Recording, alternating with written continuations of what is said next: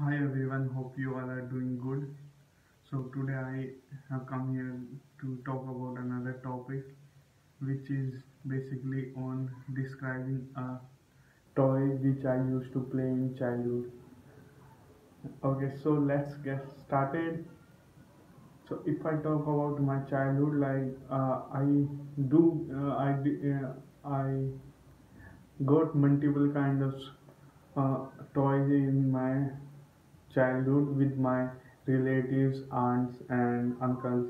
So in all of them, I used to play with all. I used to play with all toys, but one of my favorite thing to play with toys is like a cell phone which is ringing on clicking on tapping the button on the cell phone, and that cell phone is basically given by my aunt, and they gave me to like just playing with it.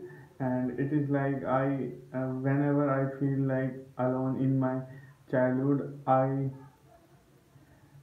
talk to cell phone and play with it. And this is like basically a children thing in I know my friend also play with some other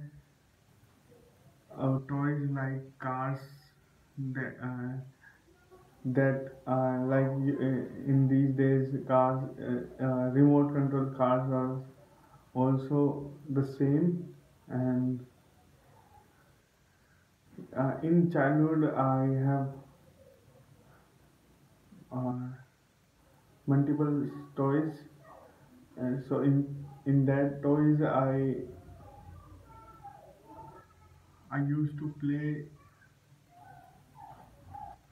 with dolls also.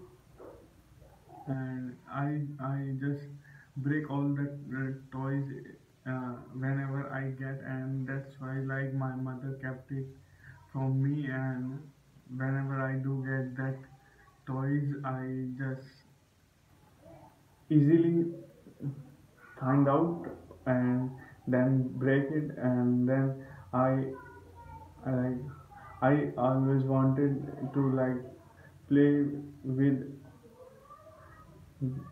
different toys. Yeah, that is all.